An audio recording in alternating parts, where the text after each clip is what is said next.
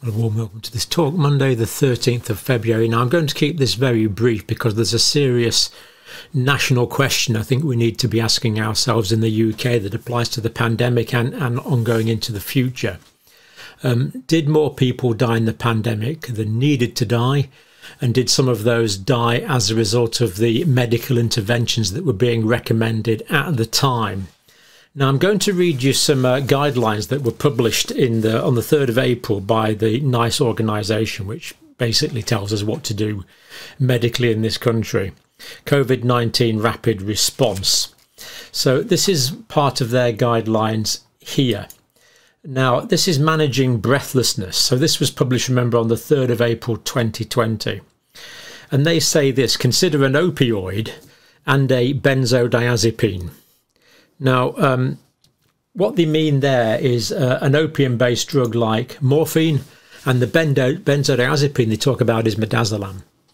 Now, this is a classical, well-tried, trusted form of treatment that we use for things like terminal agitation, part of terminal care when people are dying of conditions such as cancer and things that are incurable, to manage a peaceful death, and it's completely the right thing to do in the vast majority of circumstances.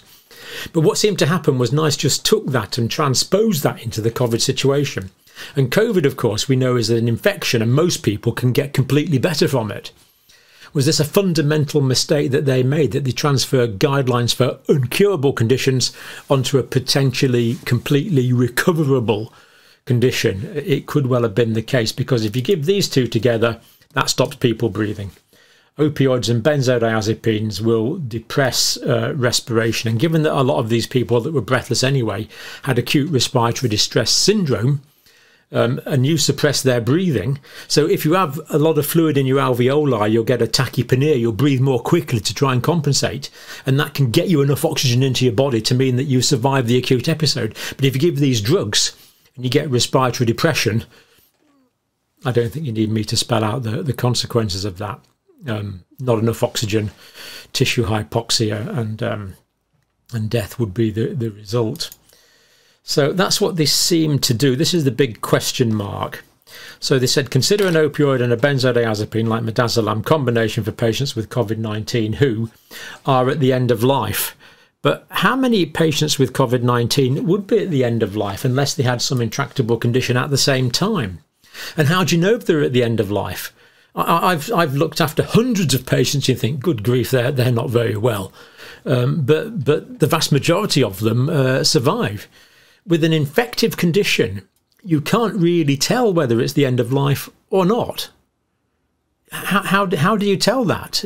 With an infective condition, I'm not sure doctors, GPs, certainly without sophisticated diagnostic testing facilities in the community, in the nursing home situation, will be able to tell that. And yet that was the guideline. So how do you tell that at the end of life? I'm not sure that you can. I don't think that you can. And have even, so moderate to severe breathlessness. So some people even with moderate breathlessness.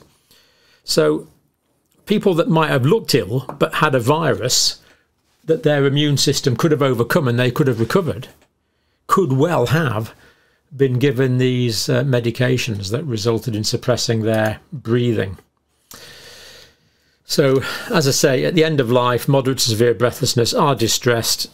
If someone's dying of an intractable condition, fine. If it's a reversible infection, perhaps not. And then the guidelines actually say this, and this is probably the most concerning part of this, really. Sedation and opioid use should not be withheld because of fear of causing respiratory depression. It's almost like saying the respiratory depression is acceptable.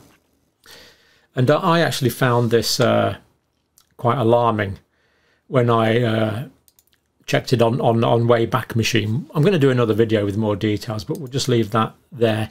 This is the graphic here for midazolam, for example. So we see that there was a massive increase. So condition that was fairly low there, a big increase there when the guidelines came out. Did go down a bit, presumably when doctors realised what was happening. But then a gradual increase that went on all the way into the end of 2022. So I'm just going to show you a few graphics now to illustrate this. And of course, the links, the evidence will be in the description. Here's the data from openprescribing.net for various areas in the UK. So we can see up the top there we've got North Eastern Yorkshire. If you want to see your area, plenty more available data is there. But if we look on the left hand side, we see we've got 8,000, 6,000, 4,000. So that's like 8,000 doses there, plus another 8,000 there, plus another 7,000 there. And you can see these add up to quite really large numbers of doses of midazolam that were given. And of course we noticed the clear spike in doses, which was round about spring 2020, and we do notice some increased prescribing in most areas, in fact all areas, a trend upwards throughout the rest of 2020, 21 and indeed into 2022. Now this is the openprescribing.net data for levomethacromazine, and again we see a definite spike which follows closely after the release of the guidelines in spring 2020. And the third one we wanted to look at here was haloperidol, and again we see a clear spike in the spring of 2020, followed by, I think we'd have to say, increased prescribing on the right hand side of the graph compared to the left hand side of the graph. So clear data there that these drugs were prescribed more in a spike and were prescribed more subsequently.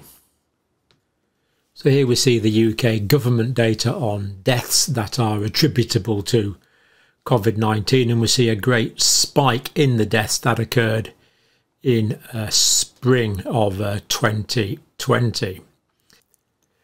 And we notice this consistency from Our World in Data with this large spike in deaths here. Confirmed deaths from COVID-19 in spring of 2020.